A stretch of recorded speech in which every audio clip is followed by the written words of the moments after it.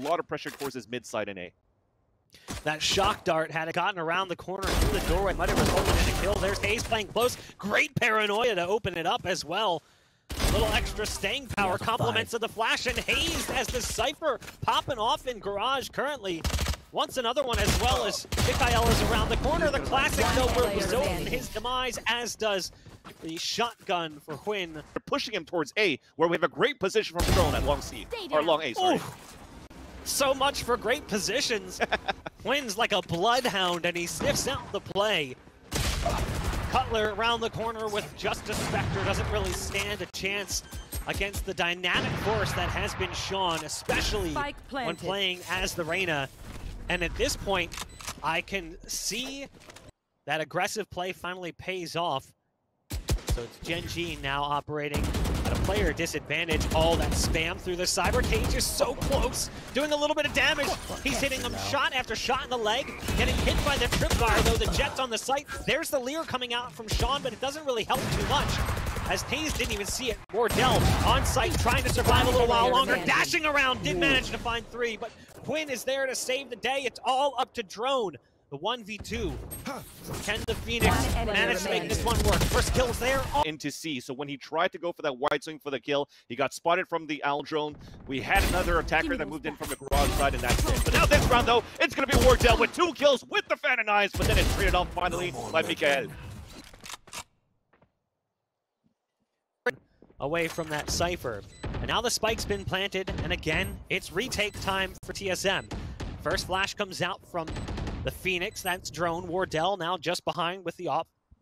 Subroza again on the back end of the play.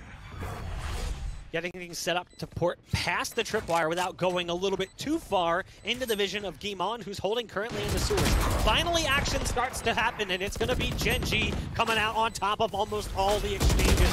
Cutler, who's trying to come in, has somehow turned it back around and brought it to a 2-on-3, but the time is a problem. And the rip card's already been pulled. You can see Cutler has escaped to spawn, and Wardell will do this. With that, though, they're still not pushing forward because they're looking for control inside garage, where huynh gets the pick on the haze. That's huge right now. huynh now getting an upgrade. Cutler picks off player 1 with the Hunter's Fury. There's a paranoia coming out. They dash out onto the site. Huyhn's managed to make it up. There's one right to his right. This is so awkward. But Subroza just sticks around and waits, and oh, that's perfect. Well played from Subroza, and they just never spotted him. Great paranoia coming out, but it actually goes, the ult being popped does allow the Omen to get into heaven, but they've still got Phoenix in hell. You've got drones still on site, and they didn't even see him, somehow not spotted, and everything falls apart. A flawless round. Subroza hiding in that dark cover, gonna refresh. And there's that Hunter's Fury coming out. Subroza though misses that first target and then opens up an opportunity. Huynh goes down in the flying attempt, but Sean is there to at least take care of that. And oh man, Sean through the cyber cage, able to find one more. Cutler almost got into that corner, trying to survive now. Shock dart coming out, is it enough? No. Player 1 somehow escapes that ball of lightning as he ducks into the corner. Cutler on 5 HP, but look at the aggression elsewhere. Drone has pushed through the garage, and he's getting a little risky.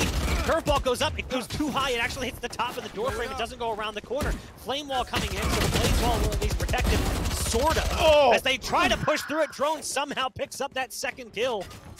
We're down to now 2 against 2, and a player on each side.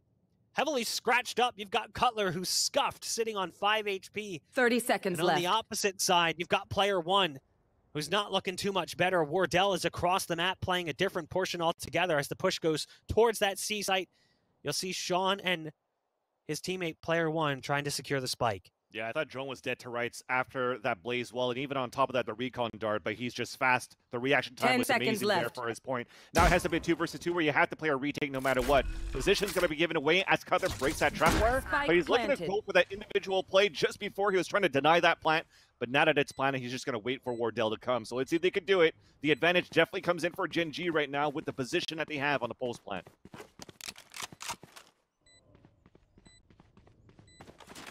Cutler. In a tough scenario with just 5 HP, going to put a lot of pressure on Wardell. There's the deep dart going in, does give away at least one of their positions. As they try to work their way in, they'll take up the cam first. It's down to Cutler now against Sean. Sean looking for the ace with just 5 HP. He doesn't stand a chance. Sean with a massive... Wardell died. He only had to go 2, so no real upgrade for Gen.G. Here comes the lead into the C site, and it starts with drones run it back. They dash in as well with Jet, so that's Wardell flying into position. Kills going back and forth in both directions, but it is going to be TSM who comes out on top of those fights. And now it's down to just 2 yet again here for Gen.G. They have a massive disadvantage as the C site has proved to be somewhat difficult for them to hold in the first full buy round of the second half. MkaeL knows there's one. You can see the pings coming down. Waiting on the other side of that door is hazed. It's all about who's going to be more patient here, and patience doesn't really have anything to do with it in the end. It just ends up being a battle of who's got more health. It's now down to Sean. He picked up an ace at the final round of the first half, but not able to repeat that coming towards C, but really what can be done? Imon has a great flash that comes through, somehow gets the kill on the drone, but Wardell goes on a shooting spree. Gen.G gonna get at least 1 kill as player 1 steps up with the Sheriff, but not exactly the home run they needed. It's more of a sacrifice bunt. It's going to come down to a 2-on-3. You've got Sean moving into position. The Stinger does work out okay for the Reyna. MkaeL just behind. No surprise that Sean is one of the players in this position. He's been here before, and he's managed to find success for them in the past. Out goes the Leer. The Dart giving away their positions, but it's a great spike plant position coming in for TSM. Now there's weapon upgrades on the site, and you can see Sean's the first one to try to grab one.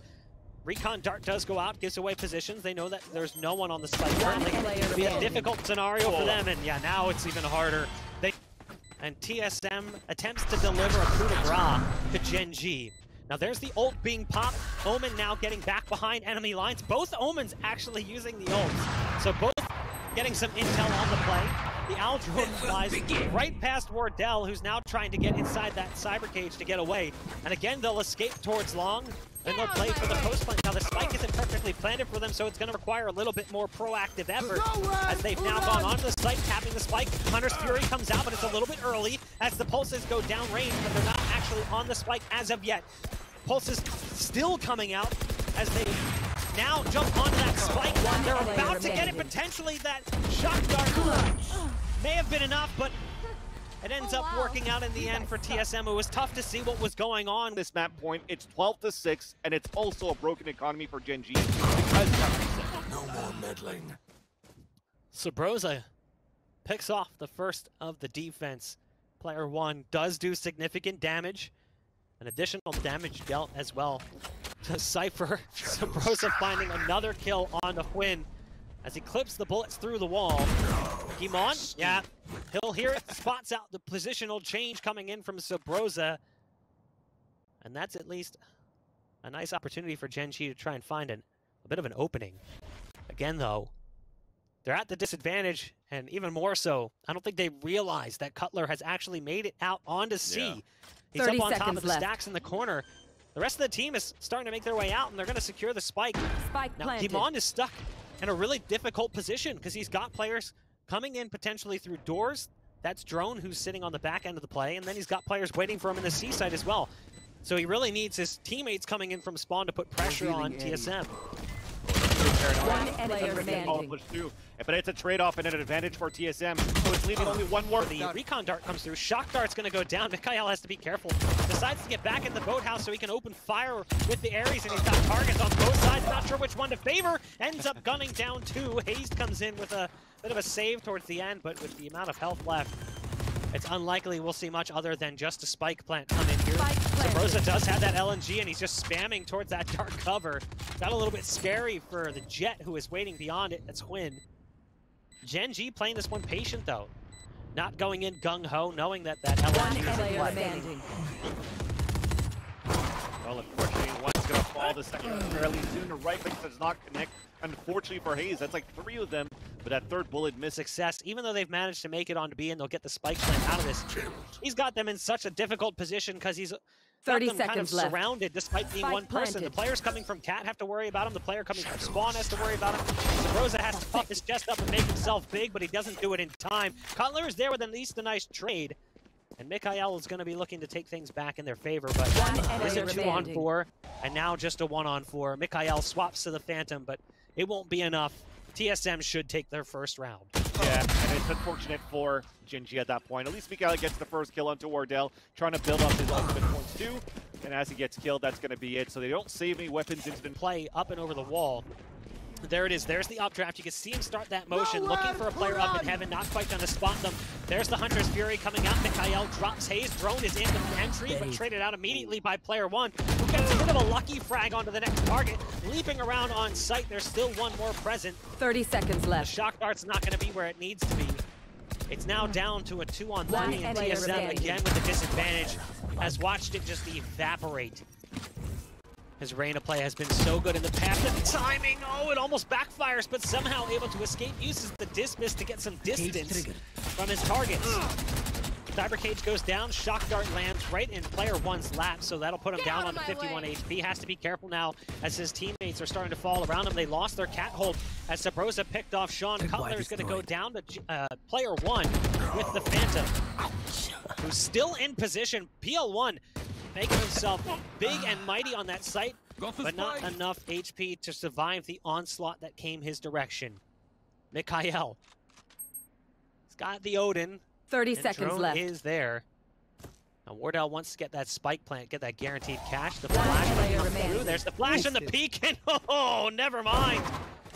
Tried to use the Hunter's Fury as a masking utility. So with that ultimate drop, it's so loud you sometimes don't hear the port. But there's a port coming in for the defense. That'll allow the Omen to get into the back of sight in the boathouse. That's now Kimon backing up this B-side defense. It's down to just two, and one of them, Subroza.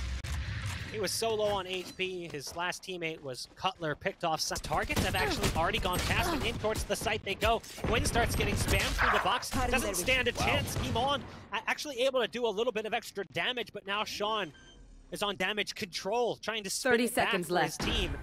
Waiting for the remaining two to get into position. It's a promising look for TSM that puts them in the driver's seat on this A site. And they've managed to scoop up a bit of hardware to work with as well. Sean now shifting back towards short as his teammates get into position. The Al drone will be coming through. There's one right to their immediate right by the big tree. That's hazed. And just like that, it's all spun around. Down to the breach. It's Drone with a great first shot onto PL1. But a 3K for Sean neutralizes the 3K from Drone. Wardell again get that off. But it's Huynh on the other side who draws blood first. Tries to get away, but just not prepared for that close target. Subroza catches him off guard a bit.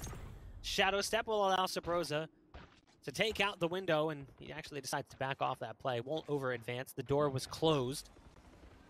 They've got a bit of a split play going on right now as there's presence towards Cat and B. Neural Theft does come through, and that'll give away position. Sean with the leer trying to escape. Gonna leer again just to guarantee the safe route away. Oh, almost clipped by Wardell, who was holding the line.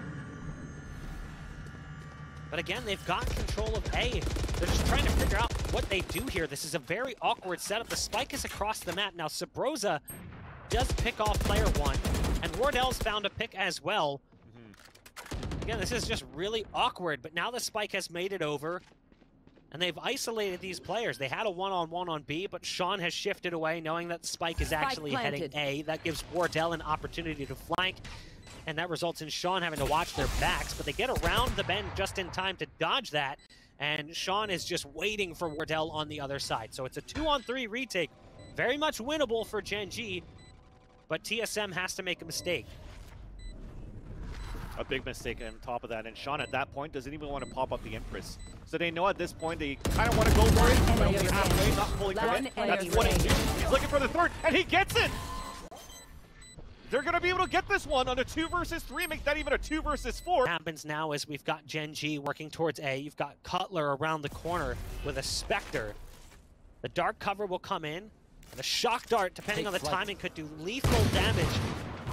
But they're going to start wandering past it. Spam's going to go out instead. Shock dart's going to come in after the fact. And now the rotate's already in for TSM. They may lose site control for just a moment, but they're going to be playing towards the retake. It's a 5-on-5 retake on the A site. Even a shock dart prevents anybody from pushing forward that door.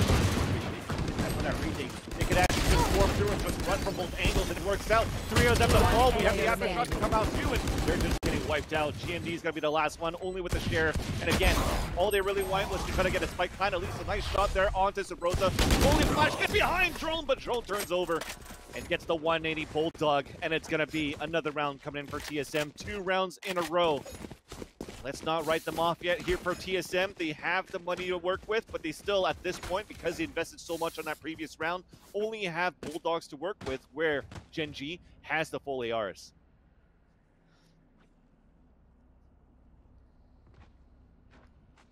GEN.G has the rounds to fall back on, but TSM has the bankroll. Currently a little bit of extra cash in their piggy banks after the buy comes through. It's Bulldogs, so it's not exactly perfect.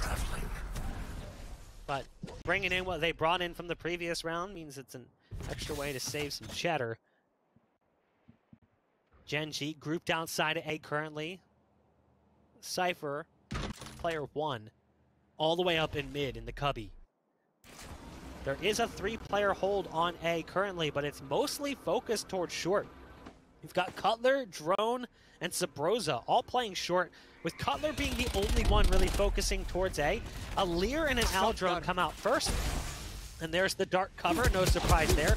huynh will likely be the one to dash out, and there it is. They'll likely paranoia as well off to the left at some point to guarantee access to the site being a little bit easier. Spike now just making its way on the site. Subroza has picked off one, but there's a trade coming out, and Sean chimes in as the Reyna, a dismiss peak.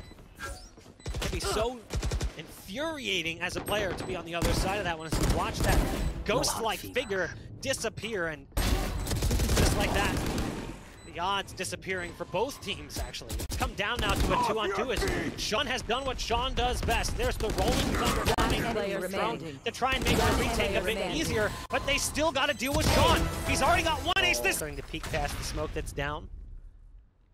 It's a fault line coming out. Wardell's waiting on the other side of this one. Down there's the flashes coming out as they start to make their push. Drone has to go big as they've already got one up in heaven. Nice flick over from Subroza with the off, but now they flash out as they try and slow this down even more. Drone's in position with a Spectre, able to gun down MkaeL. The battle goes back and forth, but it's TSM who manages to bring it down to a 2-on-2, and the clock is on their side. 15 seconds left, and Drone's still here on the site. They haven't been able to start the spike plant. 10 seconds left. GMD is on a 2 versus 1. Really, he just got to look into the site. He's looking to at least try to go for a but he hears the footsteps across the board, and that's it. They're going to win on something for TSM, and that is a Herculean hole. Carried it into that previous round, but the Spectre from Drone. Wardell wisely gets into a better position. The paranoia actually finds huynh, but it's nearsightedness, so he can still see that close target and ends up using the Blade Storm masterfully. Player 1 spots out the alarm bot waiting around the corner. They're going to shift over to A, where again they've got to contest with Drone, and I believe Drone was spotted by player 1. Yeah, you can see the line hold right there, and a great dink shot through the wall from player 1 means that this A site is now opened up.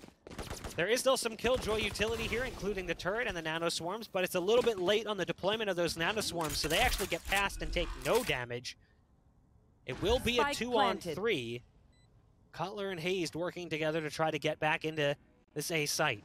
Got some damage dealt to that Cypher, who's currently sitting in the cubby on long. They take out the tripwire, and they'll be moving into position to contest with player 1. They found my wire. Or at least he, unfortunately, actually does not get the kill onto hazed. So hazed dispatches him with the headshot, and they're moving inside that site. It's down to a 2 versus 2. They can't really do anything else. It's not that useful, but hazed continues to walk forward, gets the headshot to win, and koler with the last one as well. No utilities needed. Just walk silently, see them peek out. Wardell tried to get around the edge of this dark cover just like this. It was spotted, but it's a quick shot that comes out. Doesn't matter. huynh is there with the punish. Now the Viper ult will be popped on B, and it's in the perfect position as well. So that'll potentially scare them away from the B site. And you can see they're already like, all right, well, I guess we have to go A. So they're going to start shifting towards A, where yet again, despite this Viper ult, they're putting a lot of faith on off again. You can't deny how Sean is good right now in this series. So despite them having the utilities for the retake, you just had to try to land your shot to get that team player from Gen.G, which they did. Quick shots coming out from huynh after we saw Cutler pick things up first. Gen.G bring us back to 3-on-3. There's the ult, sending Subroza into attacker spawn. They're going to watch their flank, though. They got to keep an eye on their 6. Now, hazed is still in position. With all the utility that's laid down from their Killjoy, they have some things they still have to work through, despite the fact that Cutler is watching, not currently alive. That utility still remains. Most concerning, obviously, the alarm bot, which is waiting right around the corner. Do they spot it? Well, no, it does get triggered, and it gives away the play towards heaven. They've still got Subroza on the flank. They've got hazed here as well, but Wardell, watching that line. Missed shot from huynh, though, and a rare miss at that. That puts the attackers in a really weird position. They have to run to this B site, where now they're going to be wandering into Wardell, who's got the knives 10 out. seconds left. He's waiting for them. He's ready. Does he hit the clicks? There's the first one going his way. The smoke comes down, but Wardell with the jumping knife from the Blade Storm to change that. And hazed, still going big, Kevin. Wants a little bit more, sticks around too long. Needs backup from Subroza, who actually comes up empty-handed. So despite the early heroics from the Viper, Anti-Venom has been applied, and they've brought themselves to a 3-on-3. They're going to start working their way into the B site. They should be able to get across. Deep camera coming in, but there's that difficult ult to deal with. The Rolling Thunder, the showstopper as well, sends a rocket into spawn. A breach charge coming out as they start to work their way in. Cutler's got one going right around the corner. There's player 1 from up on top. Player 1's going to find them all. It's 4 kills on the round for the former Brimstone. But I would like to believe that that fact still remains the same. Now, they do have the Killjoy ult for TSM lockdown. Gonna make it difficult for them to move. Now, player 1 has picked off drone. You could hear the long-range sheriff shot come out, but it was off the mark. And player 1's gonna be backing off. They're gonna be heading back towards B. There's Rolling Thunder coming into that B 30 site. seconds Paranoia left. as well. Flashpoint in. They're not taking anything for granted. They're gonna take this just as if this was a full buy coming in from TSM. Spike planted. And they'll get the spike down as well. Now, Subroza's got a good line of sight, and that's player 1 falling. That's a rifle pickup for Subroza, a player you don't want to give that to, but gets caught going for the paranoia as Iman is ready.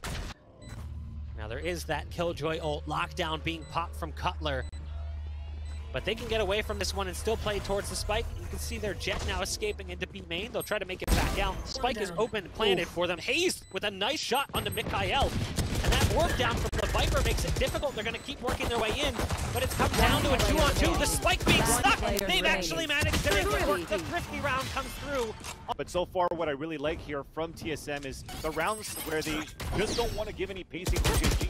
They always push so aggressively just at that mid-side, where Wardell gets a kill or 2 before he dies, and it's good enough because it gives that information away. This time, they tried to go aggressively from the A side on Gen.G, but Wardell rotated from the rope side and was able to win that fight versus huynh that went for the right click with the knives and didn't pay off. The rest of them are on eco, and he's on low HP, at 2 HP right now for huynh. So it's going to be very hard for Gen.G to try to rotate back from ropes over to this B side. Enemy kill.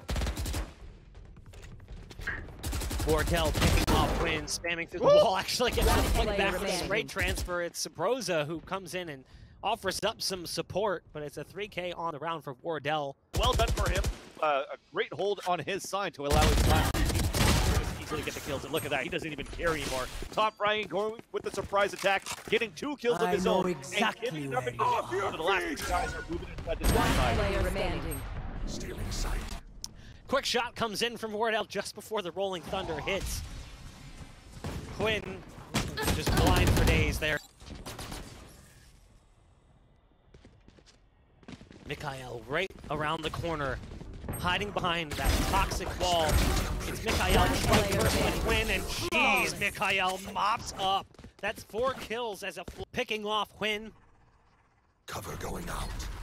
Giving the advantage to TSM. Drone's pretty low on HP. MkaeL just times it well and executes his doppelganger to bring us back to even strength. But again, with the HP, what it is, It's going to be tough for Drone to have much of an impact.